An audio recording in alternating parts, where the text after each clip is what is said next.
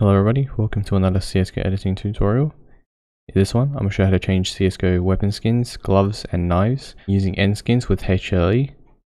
The first step, what we need to do is download HLAE. So just go ahead and download the latest version of HLAE like so. And actually they now have an installer as well. So if you download the setup.exe, you'll get a setup file like this, and you just run it and install like any other program. Once we have that done, we can download the nSkinz Advanced Effects DLL. So just go ahead and download the latest version here. Once we have that done, you'll get a zip folder for the DLL. Just go ahead and extract this DLL to wherever on your computer. Just note down the directory of it because we're going to be needing it.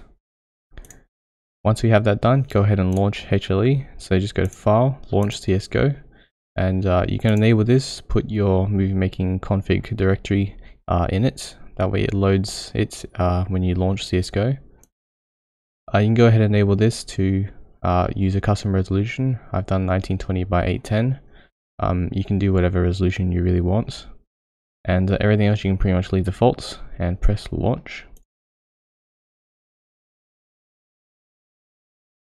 Alright, so once we've launched into CSGO, you should get this Valve anti-cheat message pop up.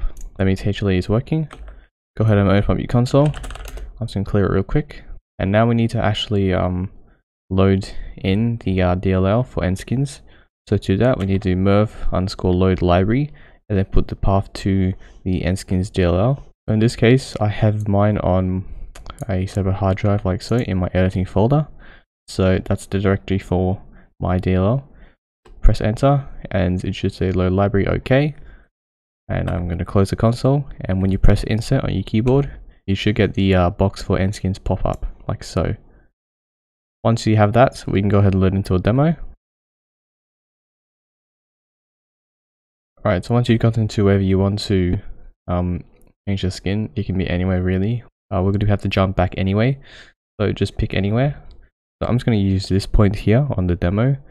What we need to do is open up the console and get the actual ID of the player. So the player I'm using is mflam Tommy. So I'm just going to type this command here. Merv list entities is player equals 1. Press enter your keyboard, and you should get a bunch of stuff in your console. And go ahead and look for your player, and here he is. Just copy the actual ID number. So it should be like this. And I should point out these are numbers here. These are tied to the player's Steam account. So if you're using multiple demos with the same person, you don't have to do this constantly. You can just copy the same number because they are linked to the Steam account.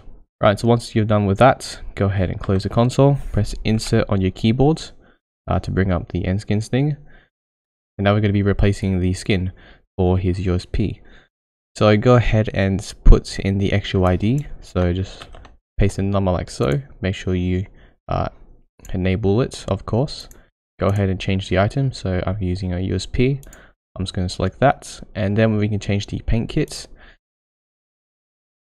Alright, and I've gone ahead and selected kill confirmed for the USP, and we can go ahead and actually name this. So I'm just going to call it USP, like so. Make sure you click update. Go ahead and close nSkinz by pressing insert again, and now we need to jump back around.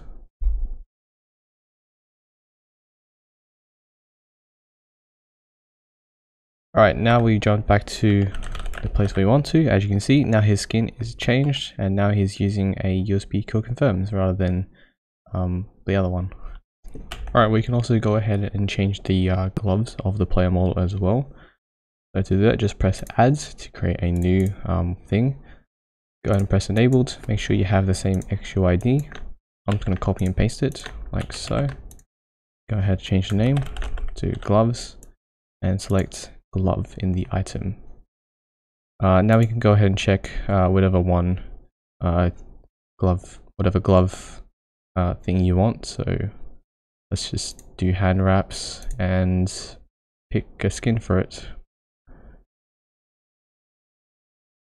So I'm just going to do the leather hand wraps. Press update. Again, go ahead back to around.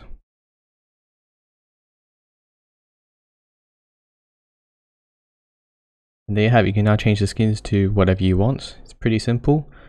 Just takes a bit of time messing around with choosing whatever you want.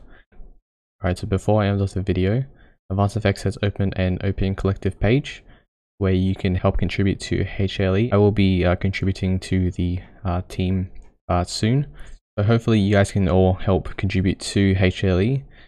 So that's it for this tutorial. Hopefully you found it helpful. Thanks for watching, and I'll see you all in the next one.